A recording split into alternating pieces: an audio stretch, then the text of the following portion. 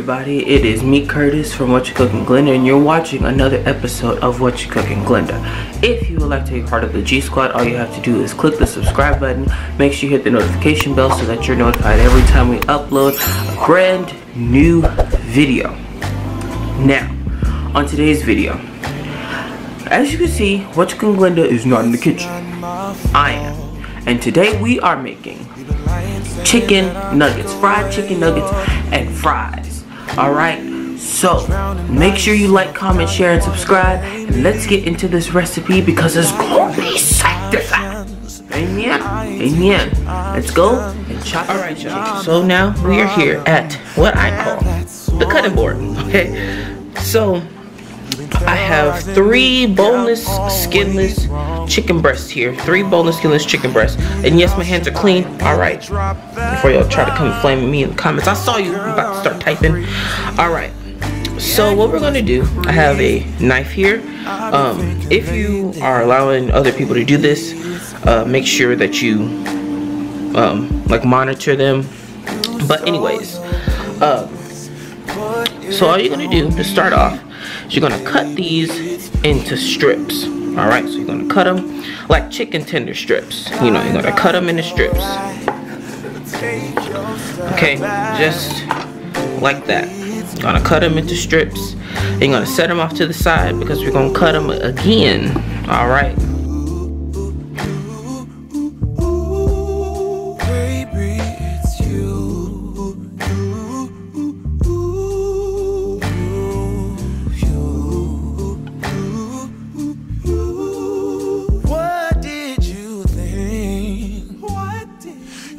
Whatever, and I would never.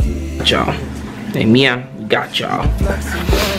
Okay, so for the people in the back that wasn't paying attention the first time, you're gonna take it, cut it into tenders or into strips, and then you're gonna take it, cut it into medium-sized chunks. Now, if your chicken's still a tad bit frozen like mine, it's gonna be all right. It's still gonna cook the same. We're gonna still eat it the same. It's gonna be alright. So in the medium sized chunks,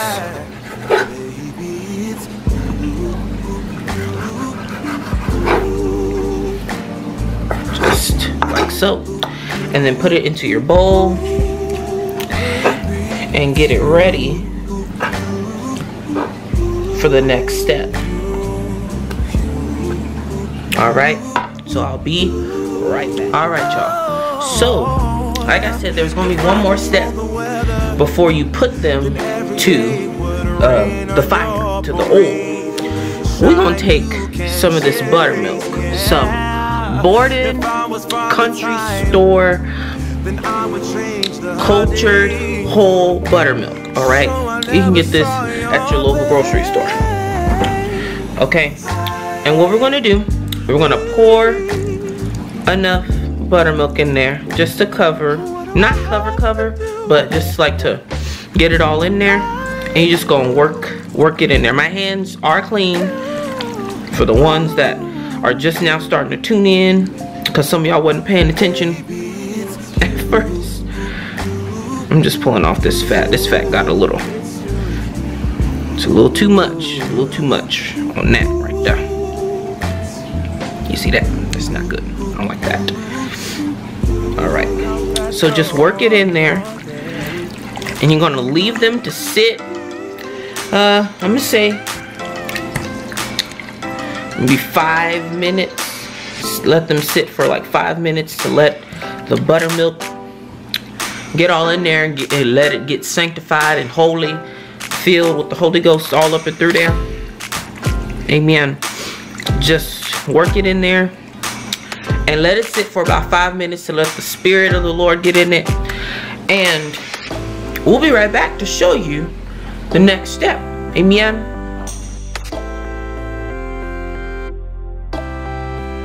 Use all-purpose flour, and you can season it with the quad and paprika and chili powder and whatever you want to season it with. You can season it with that.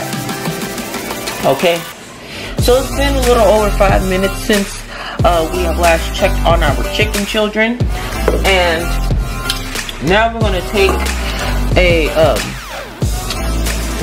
some tongs, Lord help, some tongs, and we are going to just put them into put our nuggets into our chicken fry. We're just gonna put our nuggets in our chicken fry. Then, with your freshly cleaned hands, this is about the 3rd time we done cleaned our hands, maybe 4th if you cleaned it before you started. If you started cooking before you started cooking, that was me.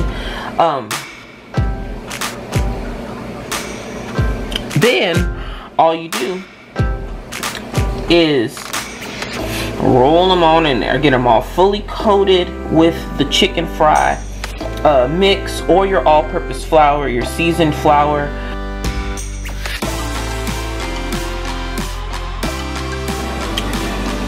But you can season it however you like. So now we are going to put these into our oil, but let's check this oil that's been heating up on a medium heat. Ooh, it's sanctified and holy now. It is sanctified and holy. So it is, ooh, there goes the light. So it has been, the oil is peanut oil and extra virgin olive oil, and it has been heating up for a minute on medium heat. And I just threw a little bit of this flour, this is not flour, the chicken fry into the oil to make sure that it was, to see if it was hot enough. Let's put this back on. To see if it was hot enough. So we're gonna put our chicken in, put our chicken nuggets into our oil.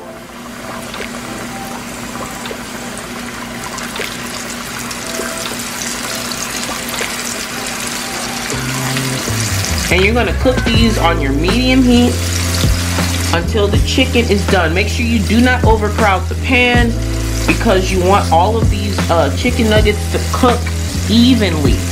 Please do not overcrowd your pan, because if you do and you say that you got the recipe from me, I'm gonna say I don't know what you're talking about. Okay? So you're just going to put the chicken nuggets into the, I have the big girl out, so I'm able to fit a lot of chicken nuggets into the pan. But, you know, to each its own. But depending on the size of your pan, please do not overcrowd your pan. Amen? Amen. That's the word of the Lord on today. Do not overcrowd the pan.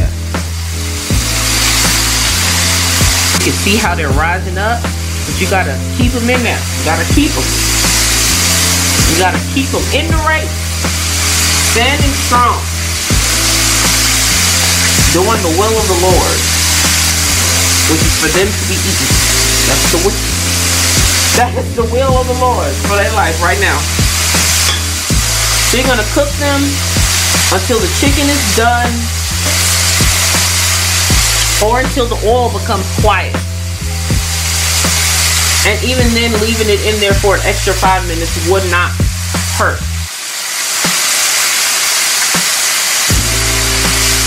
But you just gotta make sure that that chicken is done, because we don't want people getting food poisoning from your food and they be talking about it. We don't eat that. That chicken was still clucking. We don't need that being talked about.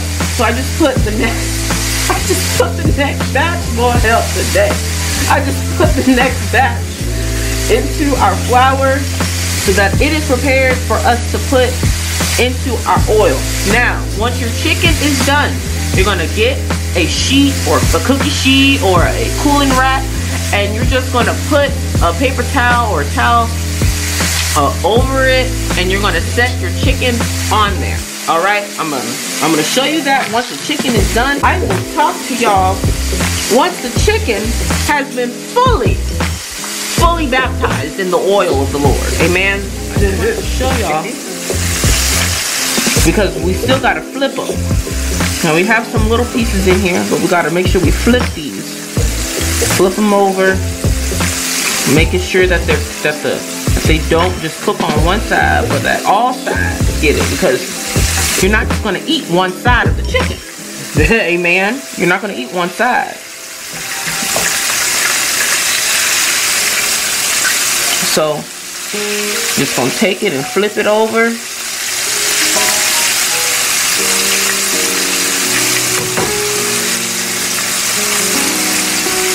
We're gonna let them cook on this side.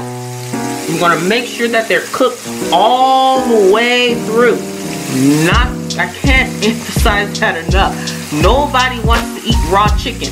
You need to cook it all the way through. Amen. All right, y'all. So we're back, and the chicken is done. Correction is that you just want to cook these until they're nice and golden brown. Oh, look at that one. Oh, come on, Jesus. Come on, be a fence in there. Come on now. Look at this. Let's see if we can get this in the camera view. Look at that. Look at those chicken nuggets. The Lord hath declared them chicken nuggets. Amen. So you're going to set these on a paper towel lined sheet of your choice, or a cookie sheet. Or cooling rack. I'm choosing paper towel to get the oil off of it, because they are not singing no more. They ain't singing the songs of the Lord. They quiet. So cook them until they're nice and golden brown and they have become quiet. Making sure there's none more. No more left in there. And we're gonna go right on back in with our second batch, being as careful as possible.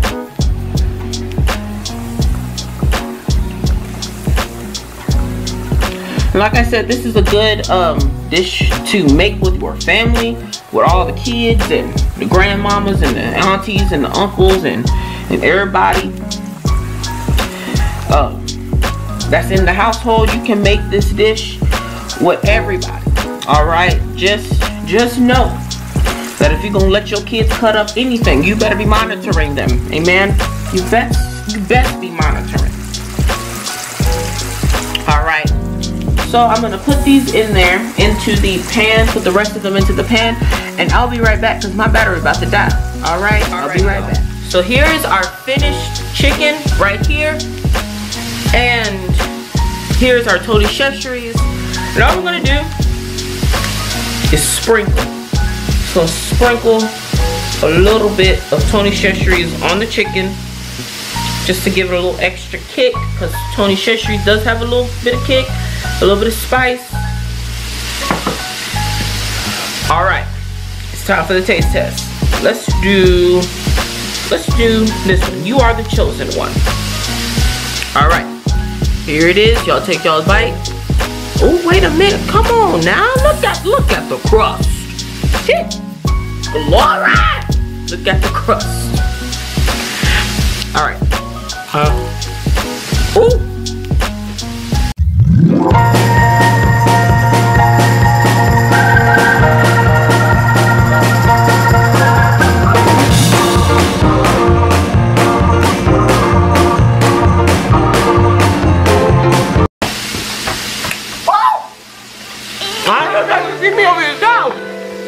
Oh man. Glory. I ain't even got a crust on it. That Tony Cheshire did something right now. That Tony Cheshire did a little bit of something. Bless you, Jesus. It had a crunch to it. It was really moist. Fully cooked. Let me show y'all one of these big ones. Look, fully cooked. Ain't no piece in there that is not. Oh, let me eat this one. Inside. Woo! Man, oh man. I'm gonna sit up here. Ooh. I'm gonna sit up here and eat up all this stuff myself. I ain't gonna do that, y'all. But y'all look. Ooh. Glory be to God. That Tony Cheshire did something right now. So it's just brought out all the flavor from the chicken fry mix.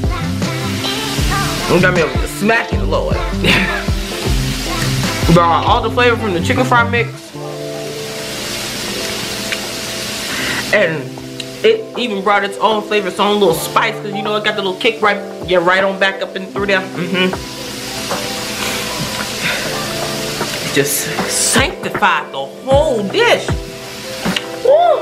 Glory be to God. I can't wait till these other ones get out of this pool, the pool of Bethesda, so that they can be washed in the blood of the Lamb. Ooh, glory. And then we can get the French fries in there. Amen.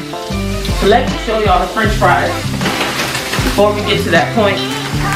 Move this goodness out the way.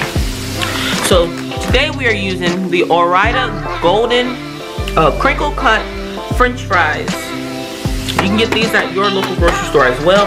Just as you can get your Tony Cheshire, slap your mama. You can put whatever on it, okay? And this Tony Cheshire make you want to slap your mama, but I don't want to do that. Anyways, so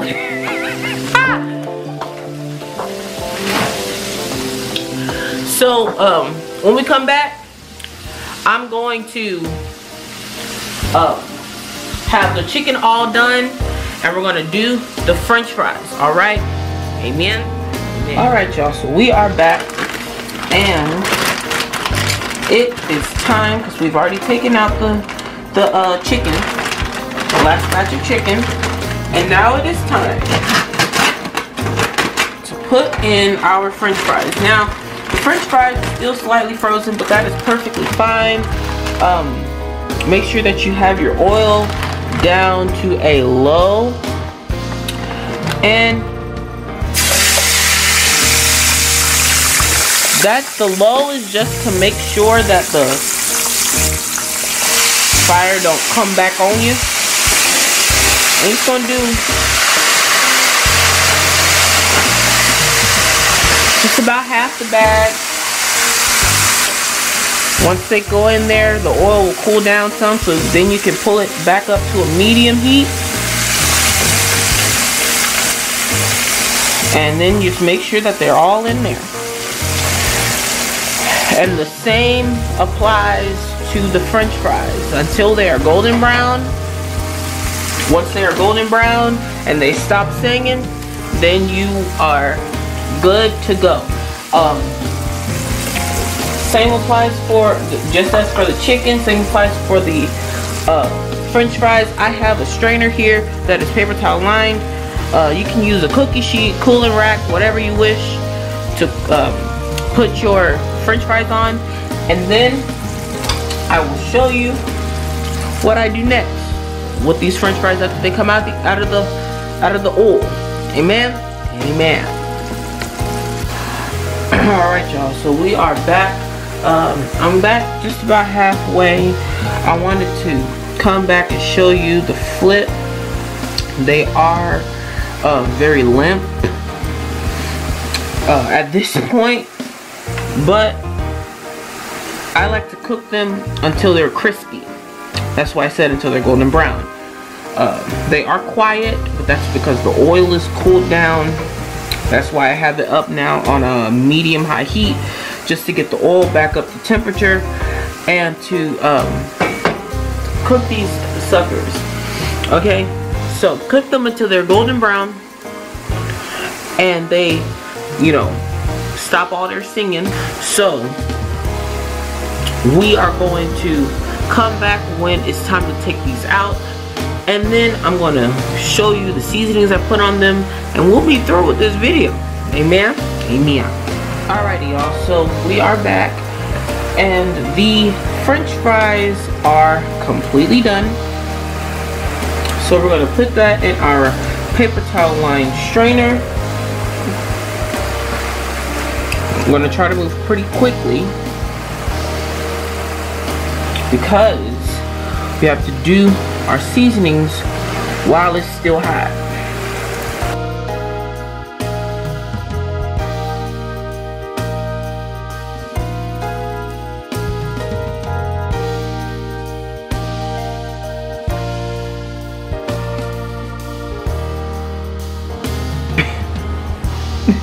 Amen. Alright. So, now the last thing that we've got to do is put some salt and pepper on our french fries. So here are our french fries right here. Ooh. Alright. So, we're going to put a little bit of black pepper.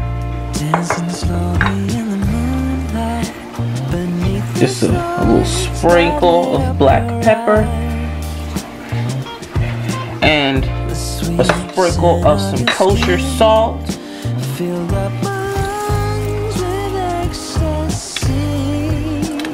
And a sprinkle of some tony. And you just toss it all together. Get all the seasoning through. All off up and through that. Quick taste. You gotta make sure you taste your food, everybody. Taste your food.